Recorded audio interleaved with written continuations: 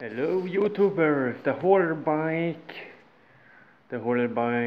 is on the way to be mounted together. We have the rear tire on. I have to get some more air in the rear tire, it's kinda low. And I need to mount on the airbox,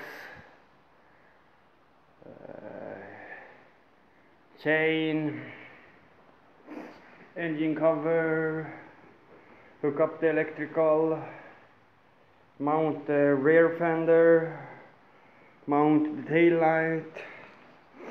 A few more hours and it's ready for a test run again. It's all bolted ready, 3 wheels again. It's soon together. I will see if I will mount it back together this weekend, and then I'm gonna hook up the phone again and do a GPS measurement.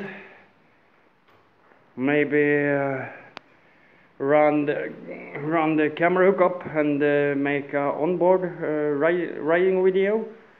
I have mounts for the camera and both the helmets. My trusty aluminium box. I got this half price because it was damaged when it was shipped to the store, so I only paid 50% of the new price because it was dented up. I don't care, a dent here or a bit missing. What does that do? Nothing for me.